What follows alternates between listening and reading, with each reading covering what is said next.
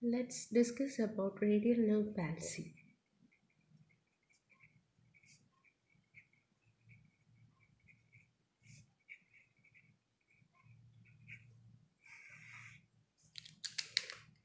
Before we know the radial nerve palsy, we should know about the cause of radial nerve. So let's have a brief description of the cause of radial nerve.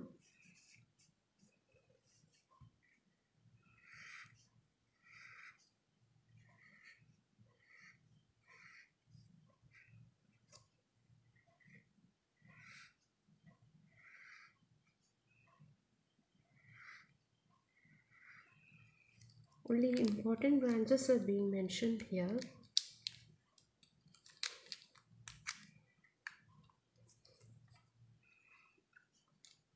So radial nerve,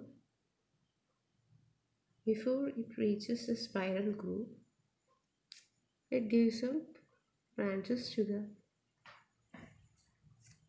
medial head of triceps and to the long head of triceps. And in the spiral groove, it gives branches to the medial head and lateral head of triceps and branches to the anconis.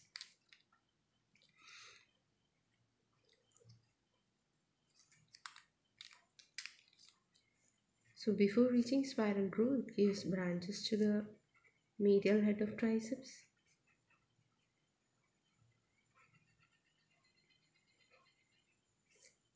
and branch to the long head of triceps.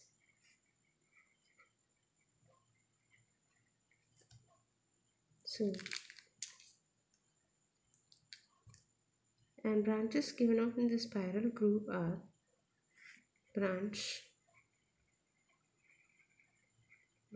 to the lateral head of triceps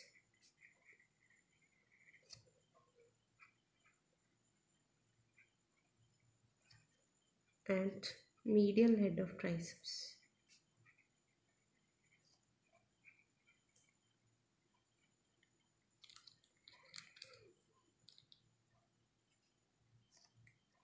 And branch to anconis.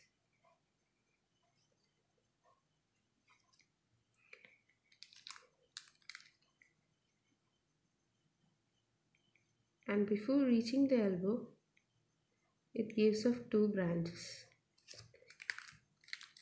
These two branches are to the extensor carpi radialis longus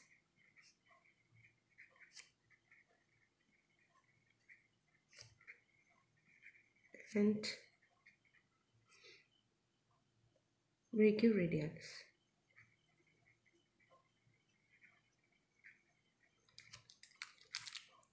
And after the elbow, it supplies two branches, that is to the supinator and extensor carpi radialis brevis. And after piercing the supinator, it goes to the posterior compartment of the forearm and continues as a posterior introitious nerve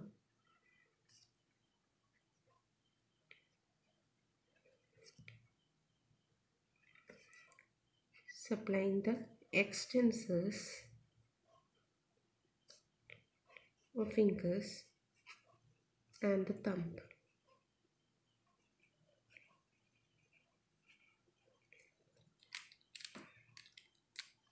And it gives up sensory branches. After giving out the posterior introitious nerves, the superficial radial nerve continues and supplies some sensory branches.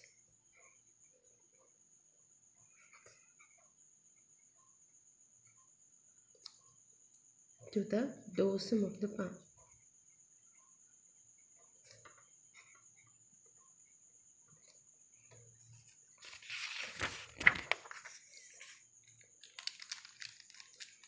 So we'll discuss about radial nerve palsy.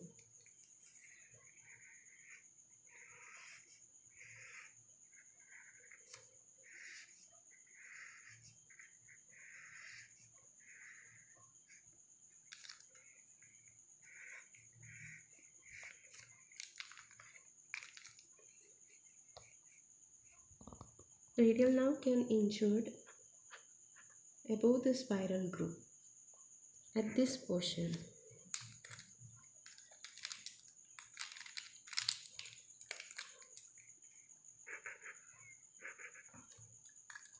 This is called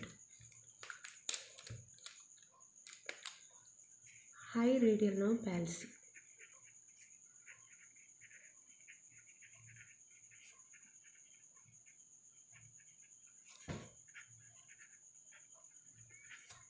So when there is a high radial nerve palsy, all the branches distal to this region are injured. So the branches to the medial head, lateral head, angonius, all these are gone. So you know that medial head of triceps,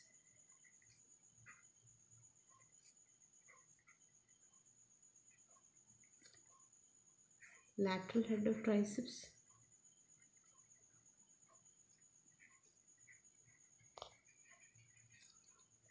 angonius, all are injured. These muscles are the elbow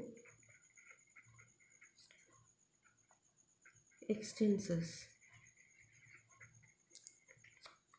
So when there is a high radial nerve palsy, elbow extensors are, the nerve supplied to the elbow extensors are gone. So elbow extension is affected. So there is loss of elbow extension. So next branches are,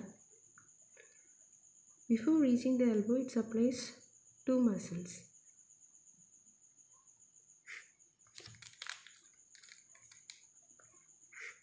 That is the Q radialis and extensor carpi radialis longus.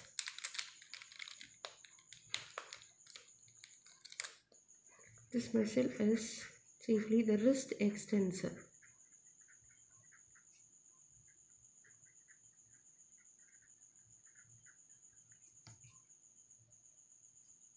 So when there is a high radial nerve palsy, there is loss of wrist extension because the nerve supplied to extensor carpi radialis longus is severed.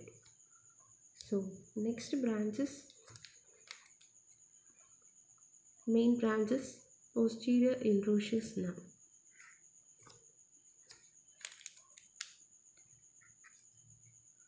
Which is supplying the extensor digitorum, extensor digiti minimi, extensor indicis,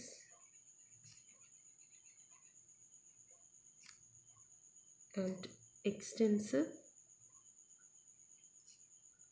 hallucis longus and extensor hallucis brevis.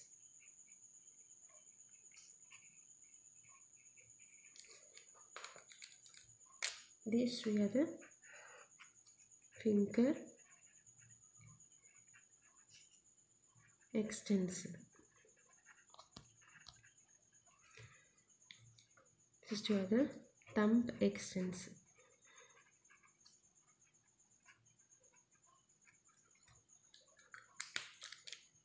And there is a superficial radial nerve which is giving sensory supply to dorsum of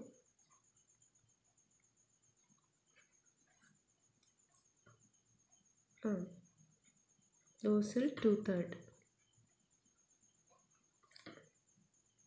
and lateral 3.5 fingers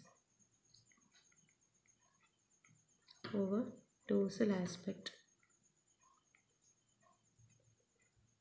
up to middle phalanx.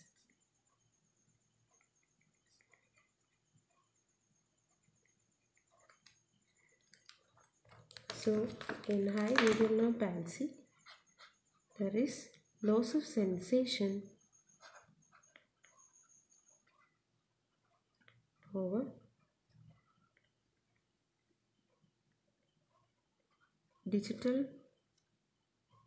first digital space over dorsum of hand. So these are the features of high radial nerve palsy.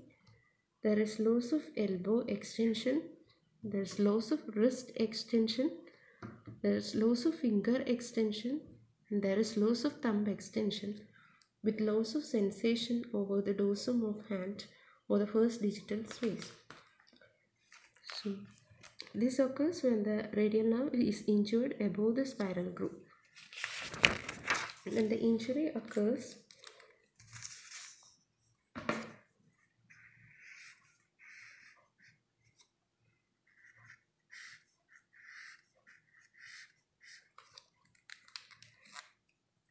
below the spiral groove and above the elbow, that is, this region is affected.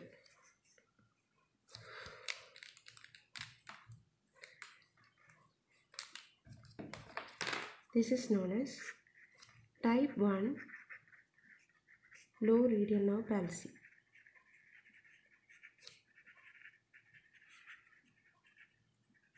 We know that the extensors are supplied above this point in the spiral groove. Extensors of the elbow, like medial head of triceps, lateral head of triceps, and the anconeus are supplied above the spiral groove. So elbow extension is preserved.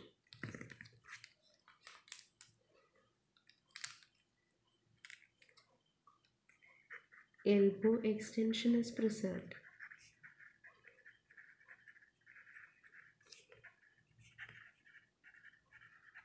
All other movements are lost, like wrist extension,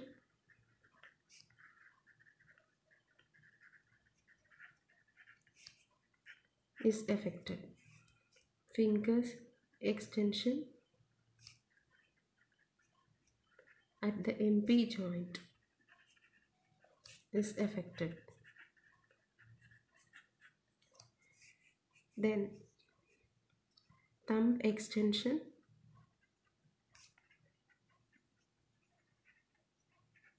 affected, and there is sensory loss over first digital space over the doors.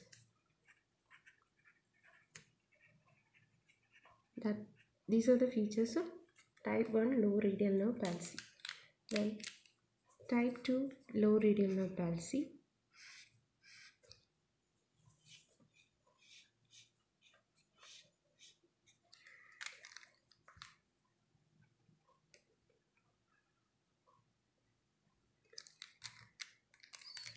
So type 1 occurs below spiral groove and above elbow. And type 2 occurs, this is the type 2 low radial nerve palsy.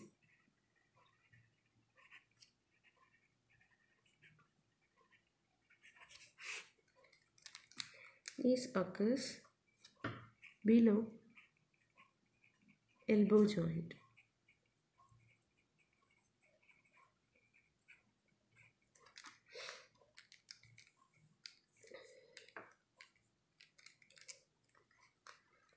Here, elbow extension is preserved.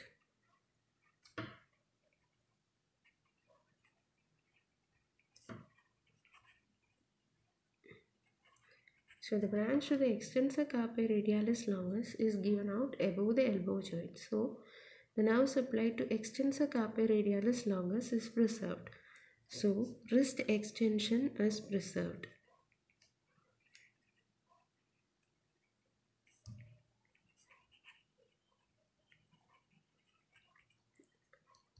And the movements which are lost are finger extension at MP joint,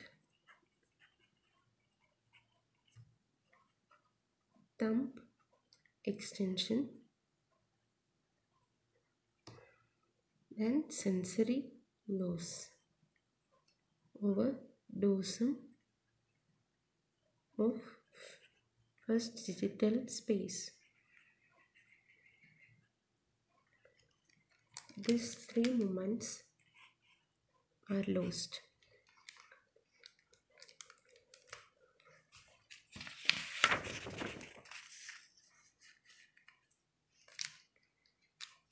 In general, radial nerve palsy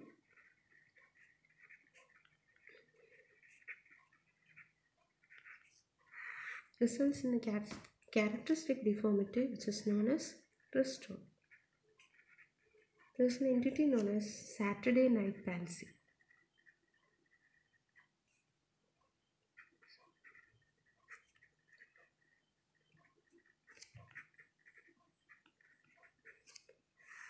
So, this is a nerve palsy which occurs after an alcoholic binge when you sleep between the arm of the chair and your posterior aspect of the arm. So, this result in palsy to the radial nerve because of compression of radial nerve between the arm of the chair and the posterior aspect of the arm. Compression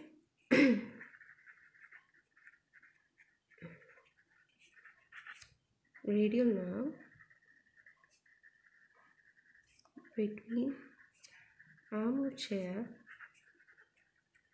and posterior aspect of arm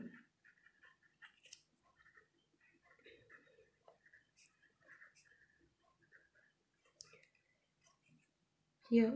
Radial nerve is injured between the spiral groove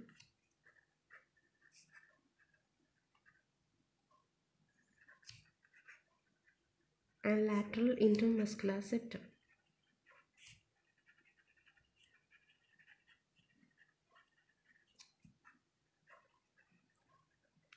That's all about radial nerve palsy.